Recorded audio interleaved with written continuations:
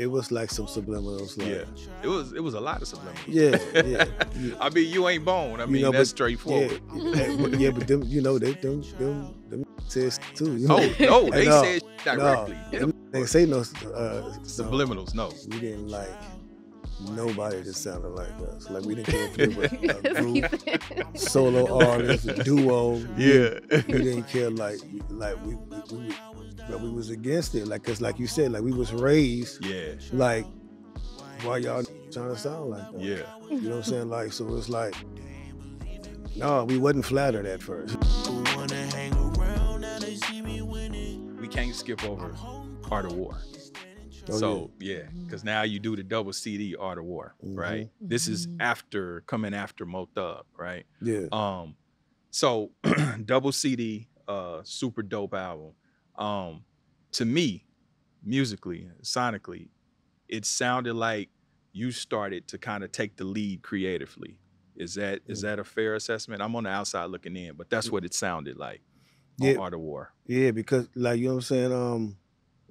For some reason, you know, after Eternal, like during that album, like we would on some of them hooks, we would actually all go in the studio at once and sing it. We did like like Creepin' We Came, like that. No, not Creepin' We Came, like Creepin' on the Coming, whatever song is. We so like we did a lot of the hooks in there like a together. real group. Yeah. Like, so but then for some reason when that album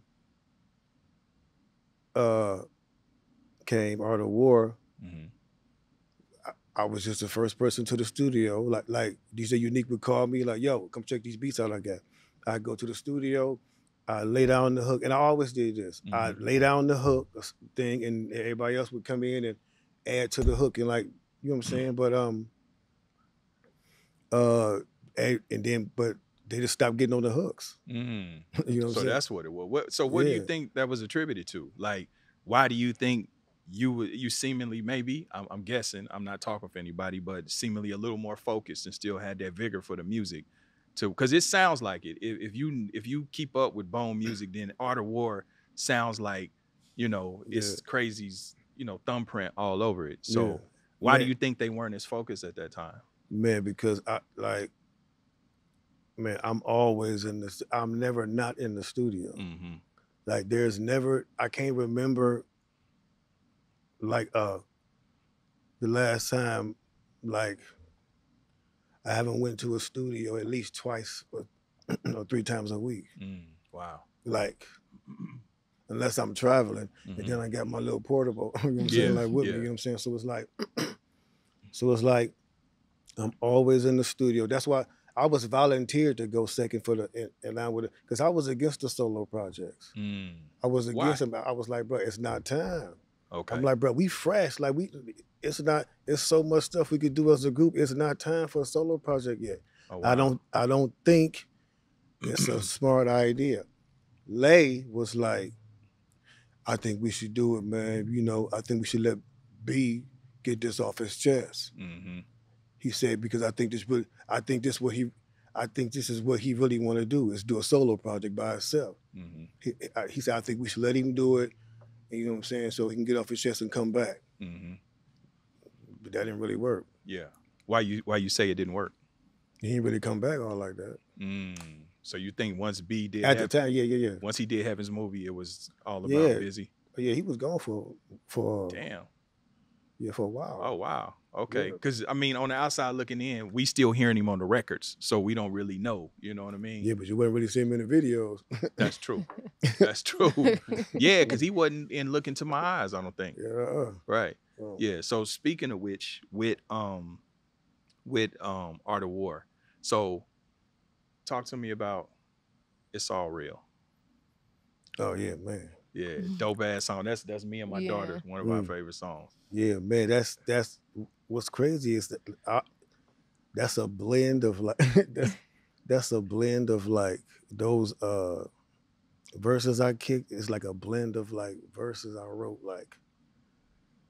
like separately, like, and I just like heard that beat along with the harmonies. I just put those like said those verses and they went with them. You know what I'm saying? I was like, But that song is just like, I was always offended. That song is it's all it's all real. So I was like, I got to use this. And as soon as that beat came on, I was just like, yo, I just fell into the beat, man. You know what I'm saying? Like, is that beat an interpolation of something, or is that original beat? I don't know. I think it is. I just don't know what. You need to be having like a little shit in there, man. For real. Like, yeah, it is for real. Yeah.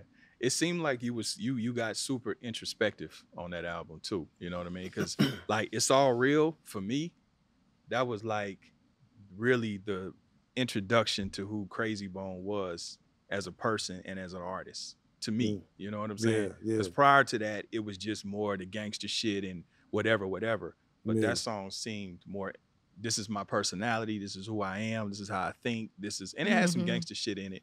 But is that fair to say? I mean, that whole album was like that because I think that's the first time we actually mentioned God on the album. Was on that album because like the first two albums was just us and our frustration, just fresh off the streets, you know what I'm saying, like, you know what I'm saying, we this who we is, but that Art of War album was kind of us like settling into who we were now.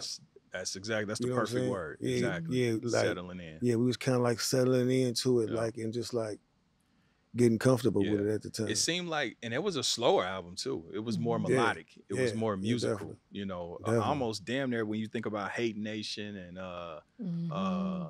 well, it's a couple of it's almost you know what I mean? Like it was damn near like slow songs almost. Yeah, man, because I didn't want, like I said, I didn't want us to be put inside a box. It's just, oh yeah, them that's Bone Thugs. They're gonna make some straight gangs. You know what I'm saying? Like I wanted like to really stress, like when I understood what kind of style we had, and once I was like, what you could do with it. Yeah, you know what I'm saying? I was like, bro, like we could, there's no limit to this, so we need to push it. Like, and that's when we started doing songs like If I Could Teach the World, and, you know what I'm saying, and all, like Change the World and all those kind of songs, bro. Just like doing like more lighter music because it was a lot of rumors going around talking about we was devil worshippers. You know what I'm saying? And we had to, because of the Ouija board and the dark imagery and all of that. Yeah, but so we had to let them see, you know what I'm saying? That Ouija board was just an experience we went through, like everything we talk about in our music, something we did, we played, and you know what I'm saying? Yeah. So let me ask you this. So also on Art of War, y'all start, you start having a couple of challengers. You know what I'm saying? And you got Twister and you got Crucial Conflict. You have these different groups in the Midwest that's throwing their little jabs.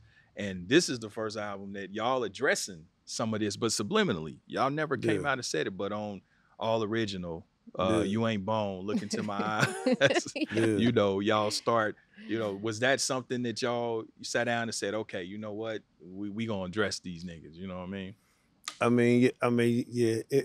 It was like some subliminals. Like, it was a lot of subliminals. Yeah. I mean, You Ain't Bone. I mean, that's straightforward. But them, them niggas said shit too. No, they said shit directly. Them niggas ain't say no subliminals. No, but like we wouldn't. I was like, you know what I'm saying? Like, we was the kind of dudes like, okay, we'll mention it, but like we ain't gonna like if it's real beef, we gonna like. That's right. We was like, you know what I'm saying? We handle it. Yeah. On site, we handle it. You know what I'm saying? Like, and we were still them wild dudes. Like, so we wasn't like, we ain't gonna talk too much about it. You know what I'm saying? Like, but. Let me ask you this. I'm gonna ask you the same thing I asked Lay. So you as an artist, as Krayzie Bone, which artist or which group did you feel like, you know what I mean? Okay, these niggas is jocking our shit. Like, who was on your radar at the time? Like, that you was like, that they may be a formidable opponent when you heard them. Like, okay, Crucial Conflict, I see y'all niggas, but y'all ain't fucking with us. Do or die, whatever. Man, we didn't like nobody that sounded like us. Like, we didn't care if it was a group, solo artist, a duo. We didn't care. But we was against it, like, cause like you said, like we was raised, like, why y'all niggas trying to sound like us? You know what I'm saying? Like, so it's like No, we wasn't flattered at first. You know what I'm saying? Definitely was not flattered. We wasn't flattered. Yeah, definitely was not flattered. But, Yeah. you know what I'm saying? Like, as time went by, you know what I'm saying, we understood that we were slowly changing the sound of hip hop. Exactly. You know Exactly. what I'm saying? Exactly. Still to this day. Yes. Still to this those day. effects Exactly. stayed. You know Exactly. what I'm saying? So that's the impact, the it's influence. like, and Twista and Crucial Comfort, all of them is pioneers in that too. You know what I'm saying? for Like sure. back then it was egos, man. But Exactly. like that was the beginning of something. You know what I'm saying? Like for real. Well, and you And guys, I'm from the West Coast. To us, it was just the Midwest sound. Like you know what I mean? On the West Coast, because we had I'm from NorCal, so we had Brother Lynch and C-Bo and that was the NorCal sound. But the Midwest, for us, it was like, well, yeah, there's Bone and Crucial Conflict. Yeah, hell yeah. Speeding Out Mobsters, and Twisted, you know, whoever. And see, me and my group, we always got the Bone comparisons. But for us, we was flattered. Whenever we got mentioned in that echelon, we was flattered, you know. Well, but he wasn't. I know, right? I know in 2023, Gray was like, nigga, fuck you. I was probably one of the groups you was talking about. Like, and don't even know it, you know what I mean? But let me say this too, because I want to point this out also for the younger generation.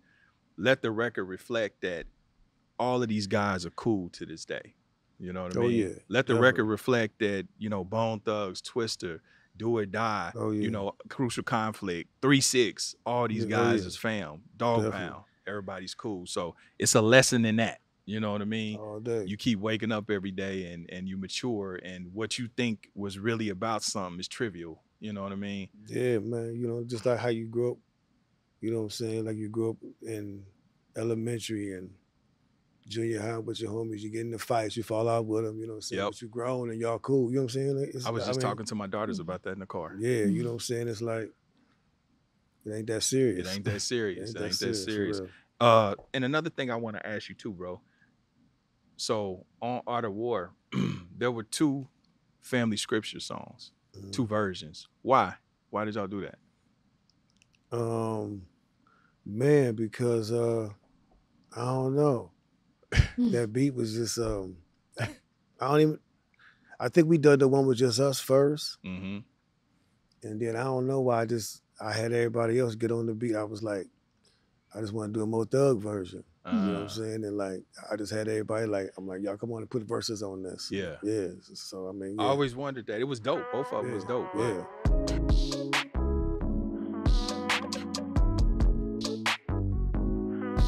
I'm holding court, you standing trial. Why ain't I see you round back when I was down? Karma's on the way. What goes around comes around, karma's on the way. There's nothing you could do now